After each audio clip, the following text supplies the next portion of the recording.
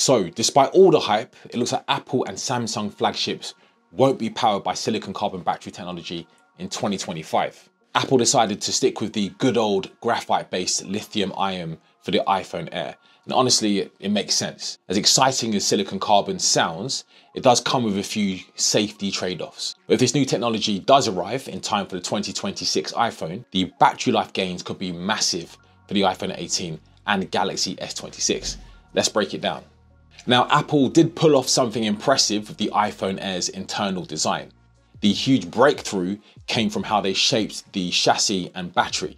Engineers shifted the logic board, turned most of the phone's center into pure battery, and used something called metal can technology. Basically, that is a rigid metal casing that lets the battery take new shapes and sit closer to the frame edge, something that just wasn't possible before with flexible foil pouches that are often used in older smartphones. That alone frees up a ton of space, and when you combine it with the more efficient A19 processor and optimized software, you're looking at a phone that does way more with the exact same battery chemistry.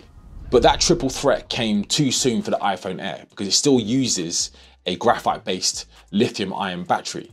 For anyone wondering, lithium-ion batteries use graphite as the anode material. This method is largely safe, reliable, and predictable, and has been used for years in consumer tech gadgets. The main limitation is capacity. The amount of charge the battery holds depends directly on the physical size of the battery, which is why there's always that compromise between a slim phone and long battery life. Silicon carbon anodes change that equation. Mixing silicon into the carbon lets batteries store more lithium, which makes them denser. So that means slimmer phones or longer runtimes, or probably both. But there's a catch. Silicon expands more while charging, which can shorten the battery's lifespan. So manufacturers use small amounts of silicon and clever engineering to control the swelling and keep the durability reasonable. The idea is that phones with carbon silicon batteries can be thinner and/or last longer on a single charge. We've already seen this in a few places on some Chinese phones. Brands like Xiaomi, Realme, Huawei, and OnePlus are flirting with carbon silicon technology and huge batteries in those phones. But those brand names should give you a clue as to Apple's plans. This is not yet mainstream technology, and Apple is rarely first out of the gate to test potentially volatile new hardware. The company doesn't want a new battery gate etched into its iPhone 17 Wikipedia page. For better or worse, anything Apple does makes the news in a way Xiaomi's tech simply doesn't. So Apple will always be cautious. Even Samsung made a similar call with the Galaxy S25 Edge. Instead of going for silicon carbon, Samsung tweaked its internal layout, introduced a redesigned camera sensor module, and moved components closer to the device's edges to free up more room for a battery. In an interview with Tom's Guide, Samsung's Blake Geyser said they wanted to focus on reliability and efficiency, especially with the company's new AI tools helping manage power usage.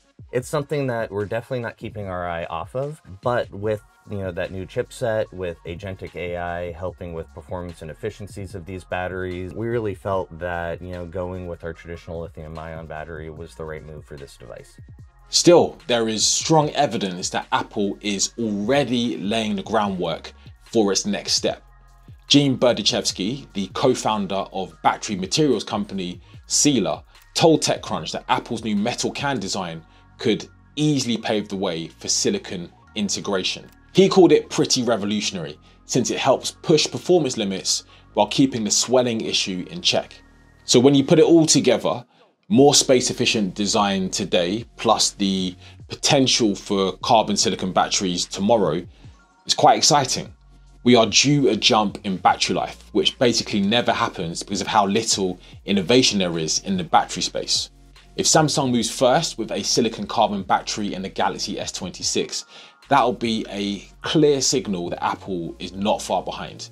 2026 could actually live up to the hype and deliver the giant battery gains we've been waiting a decade for.